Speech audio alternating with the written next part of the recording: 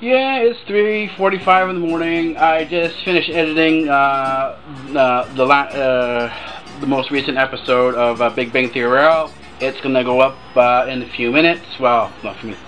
In about an hour, it will finish rendering. So basically, after it's finished rendering and it's going up to YouTube, I will give you a shout out and say, hey, yeah, it's going up to YouTube. And yeah, sort of. You can sort of see when these things are going to happen because it's going to be on a timestamp.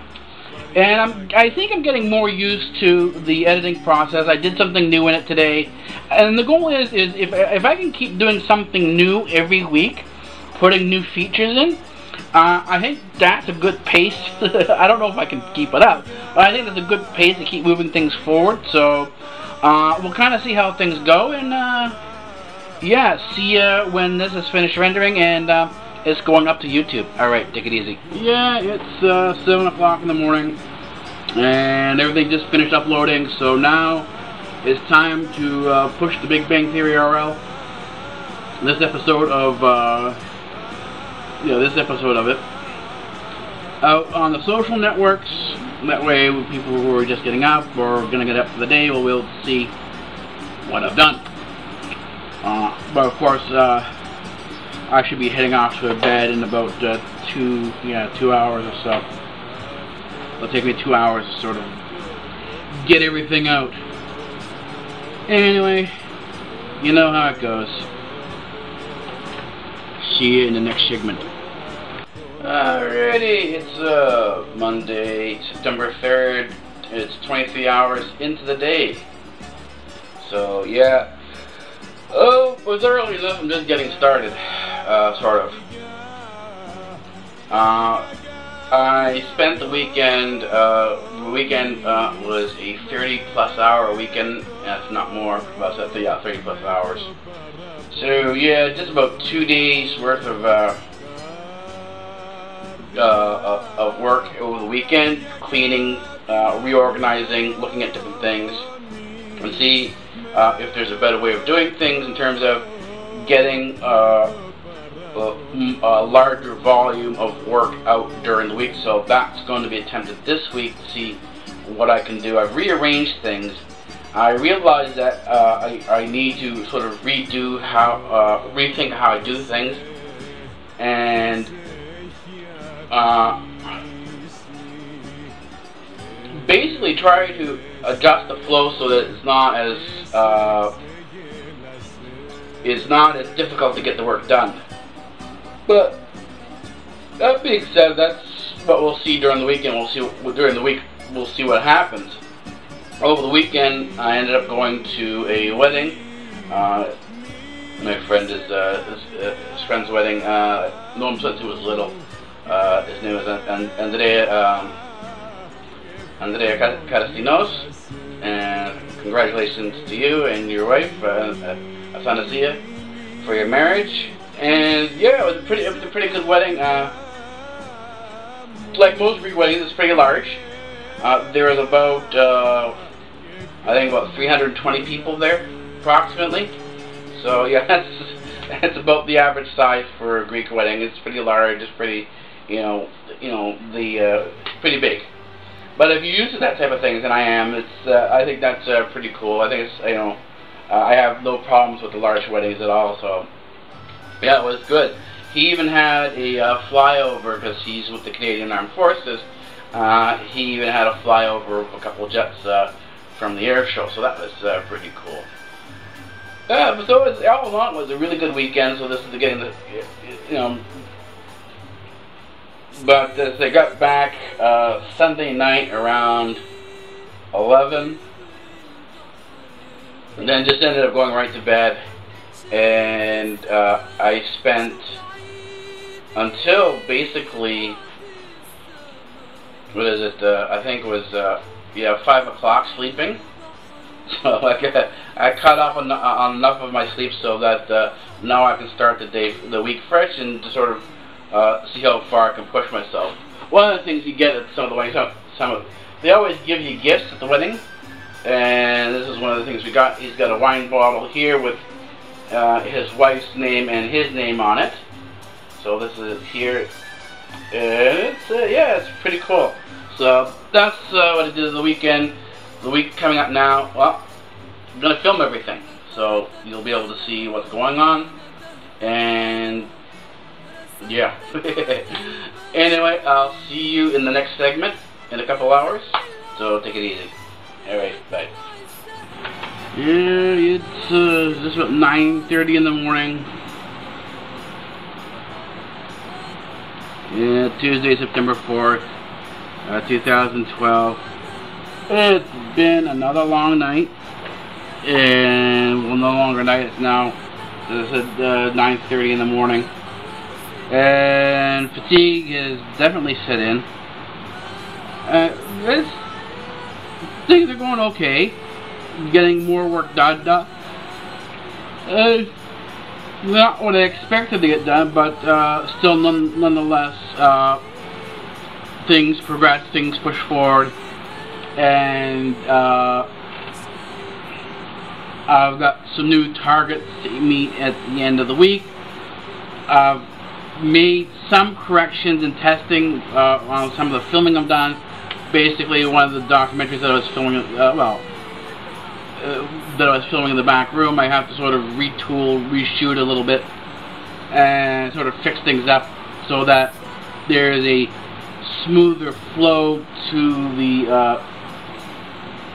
the documentary. I also have to work on some of the issues dealing with Caden Live in terms of what I can and can't do as when I'm doing video editing. The problem doesn't pop up when there is a relatively small file or a test file. The problem becomes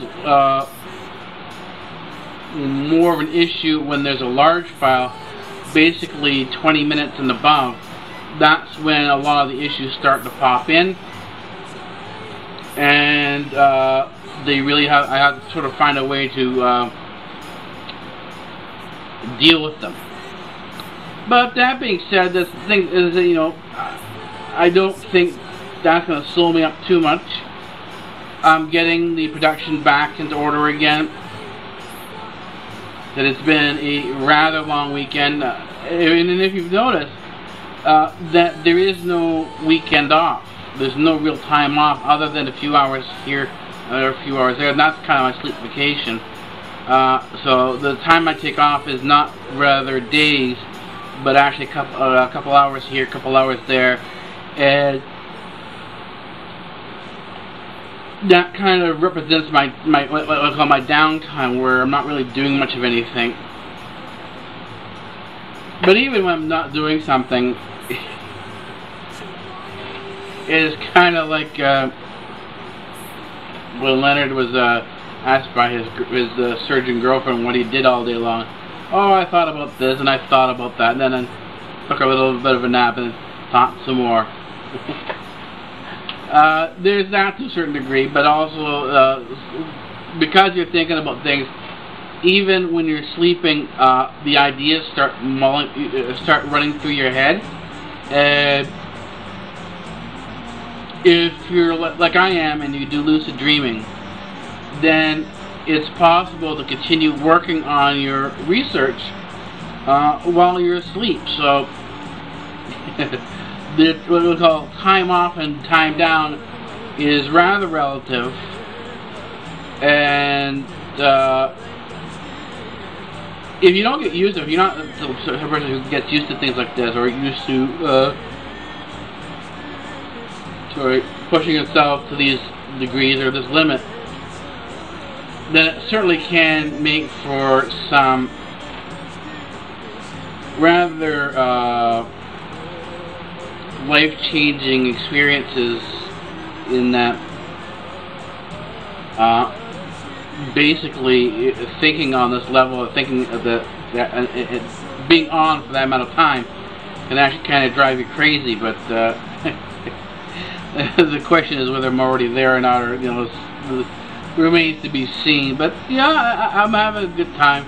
I watch a lot of these videos, and just sort of watching on YouTube, and just kind of comments around. I'll sort of post something about this later on. It's about all these, and I come across them every now and again. It's about these nerd things, about how kids are feeling and left out and alone and this and that. And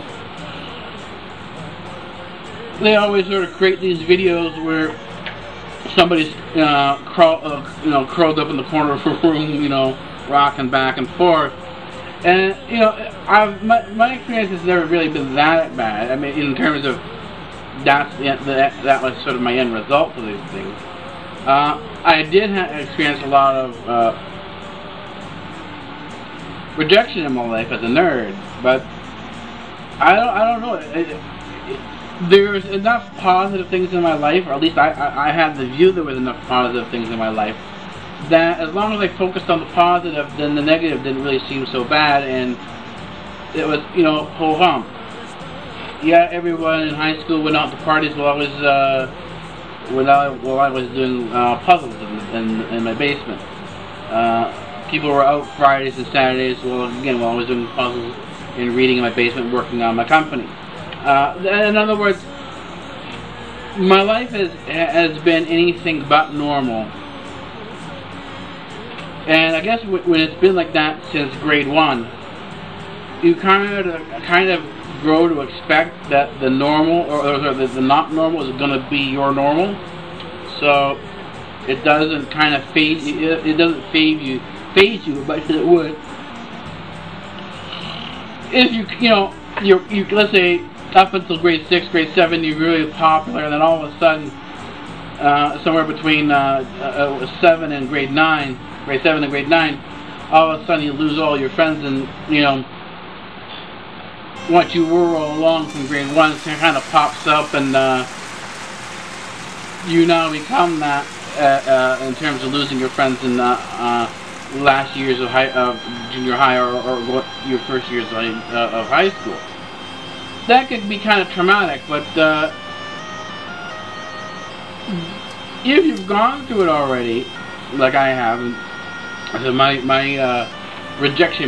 social rejection began in grade 1, then there's a not so bad side to it, there's a good side to things, where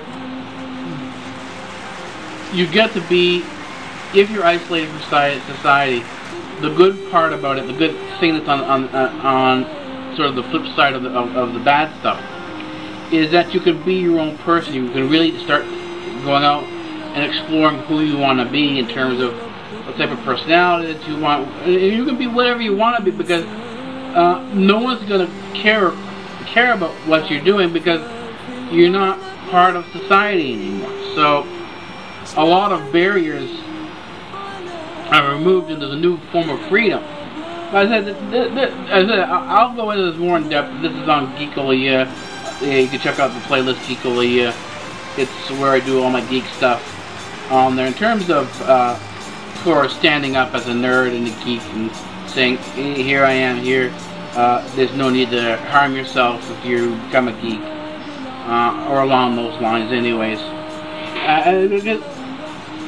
What you have currently is you have movie stars, celebrities, and stuff like that standing up and saying, oh, don't worry if you're a nerd, don't worry if no one likes you anymore, it's okay, don't hurt yourself, and stuff like that. But the thing is that this is somebody who, as a celebrity, needs their millions of fans. They need their, to be on TV. This is their life, and they're not exactly unpopular. Yeah, they get some critics and they get some haters and so on and so forth, but they're pretty much popular people.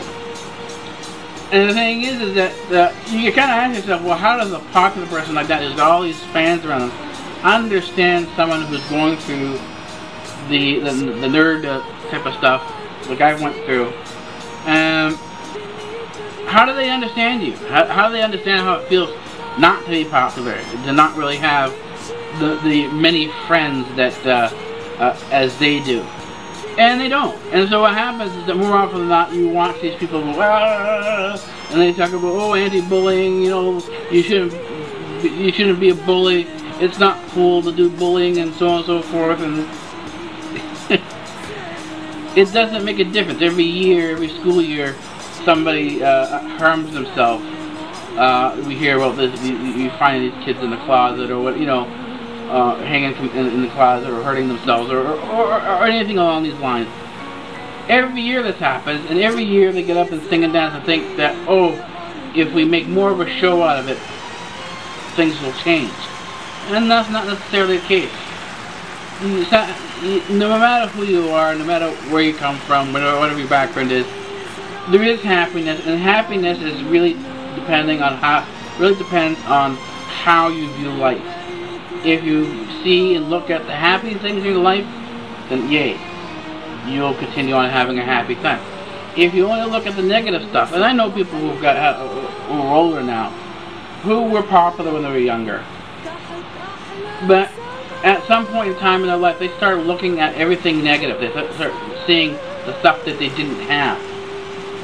And that became their biggest concern. And instead of being appreciative of what they had, they only saw the negative. They only saw the bad stuff. And their life became crap. Their life became shit. Not because they didn't have anything. It's because they just didn't see it. They looked only at the bad stuff they had. So, you know, I think that I'm going to be trying to do more along these lines for Geek-O-Λόγια, bringing it forward over the next few weeks. I'm going to retool INN again to bring it to another format, to really sort of... What happens with the news sometimes is that the same things happen over and over again. There really isn't anything new in the news. It's the same incidents over and over again. There's a lot of lying going on in the news. There's a lot of deceit. And you can't go in there every single day and saying, that person's lying, that person's lying. There we go again, he's lying again, he's lying again. There needs to be something more to it than that. So that's what I'm working on this week. I'm looking at how to sort of re-edit the videos and bring a better, more documentary-oriented style to the a more documentary-oriented style to the channel. And I'll be doing the same thing with the ECB Economics TV. So that's where things are going with that. And so I'll leave it here for now. And it's been about 15 minutes. And I'm getting tired, as you can see. And I will see you in the next episode of Big Bang Theory RL. Because I probably won't do another segment. Alright, take it easy. Remember when I said that the last segment would be the last segment, and I'd probably be going to bed around 9:30? Well, it's 12:30 in the afternoon, and guess what? I haven't gone to bed yet. So I just thought to update you. Got the latest episode up. It's for the 31st. There's going to be a joining us segments over the weekend to bring us up to date, more or less, and then we will continue on the rest of the week with the usual episodes. So we'll go from there and see how it goes. See how everything goes. I'm just doing some updates to the computer. Everything's gone up to the internet. They're out on the social networks now, on Facebook, Twitter, Tumblr. I have my accounts all over the place there. And I'm going to be upgrading my web presence again, either today or tomorrow, so it'll be easier to find me. And if you have any questions or comments, don't forget, you can leave a written comment below, or you can leave a video comment below if you're one of my YouTube buddies or or you're a YouTuber, feel free to leave a video comment if you want. And yeah, I'll see you on YouTube. Alright, that's gonna be it for now. I'll see you next episode.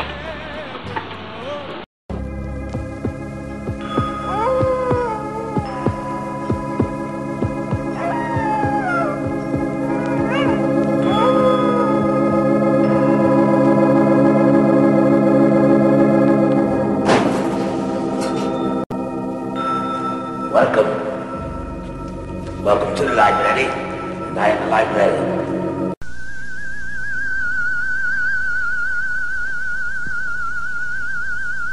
I am the professor. And professor of what? Professor of physics. Free speech rules here at Democratic Earth.